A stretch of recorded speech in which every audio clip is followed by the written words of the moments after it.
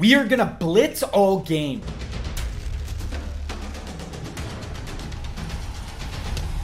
We are gonna give our opponent no time to breathe, wondering where the heat is gonna be coming from next.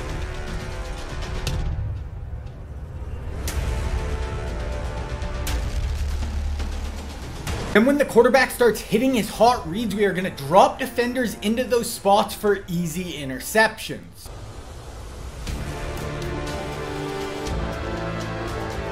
We will confuse the quarterback at every opportunity.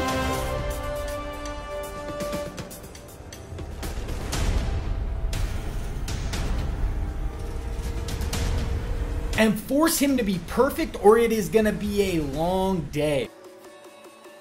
This defensive scheme is going to be based around the principles of one of the greatest defensive minds in NFL history, Dick LeBeau. He was the father of the zone blitz style of defense. He was the defensive coordinator of some of the greatest defenses ever. Dick LeBeau revolutionized the zone blitzing scheme and just terrorized quarterbacks.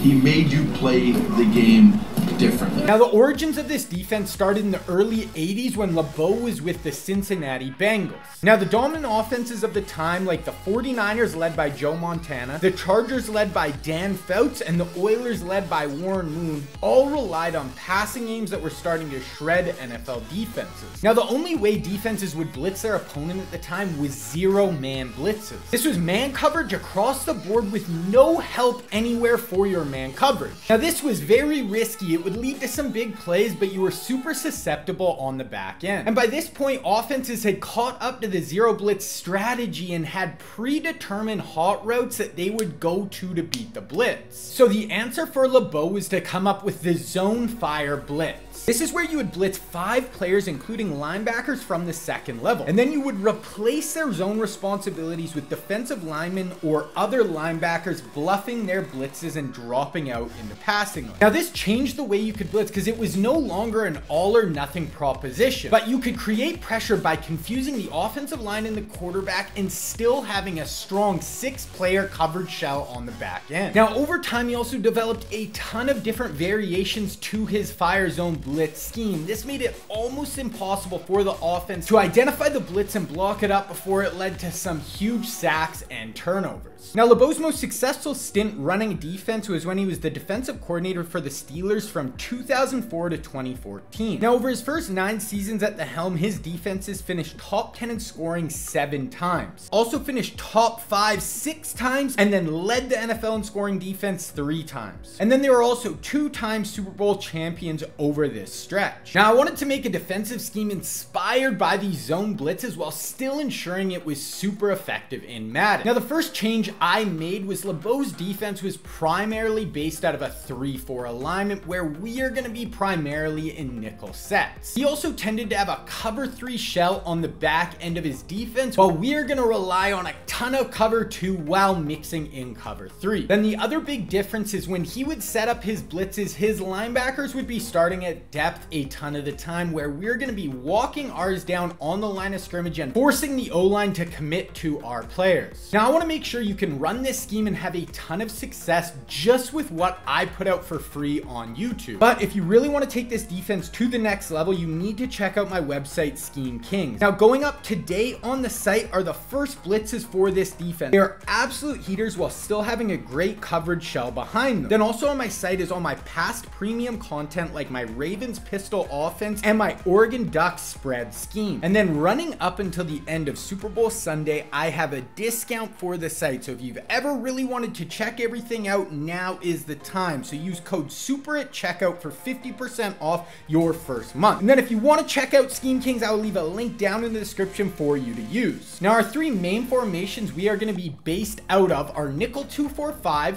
nickel triple, and nickel 2-4-5 double A gap. And we are going to be using the Baltimore Ravens defensive playbook for this scheme. Now, nickel triple is going to have more of a standard defensive look, but with our linebackers walk down in the gaps. And this is going to be our main defense we are going to start the game in, and we're really going to make our opponent adjust off of this. Then when they start blocking extra players, we can move to nickel 2-4-5 double A gap. With this set, both of our safeties are going to be down in the box, and we we are going to use our nickel. We are going to bring him over the center, and this is going to give us our maximum pressure and even going to get home when they are blocking extra players. These are going to be our main sets we are in for 80% of the game and are going to be our main answer for these high-powered passing offense. Then our other formation we are going to use is 3-4 under. This is going to be our main formation to stop the heavy run-orientated offenses, and then we will also use this in the red zone. Now, we aren't going to go over the personnel for this formation today, but we will go over it in my Run D video in the future. Okay, now we're going to look over the personnel we use for our nickel sets, and we're really going to key on our 5 main stars for this scheme. Now, the first players that are absolute linchpins in making this scheme work are our 2 outside defensive ends. They are going to be the ones coming in free the majority of the time and need to get to the QB as quick as possible. Now, at these spots, we actually want to use run-stopping archetype outside linebackers. This is going to allow us to use the ability pairing of deflator and strip specialist for 3 AP. Now, you don't need to use these abilities for this scheme to work,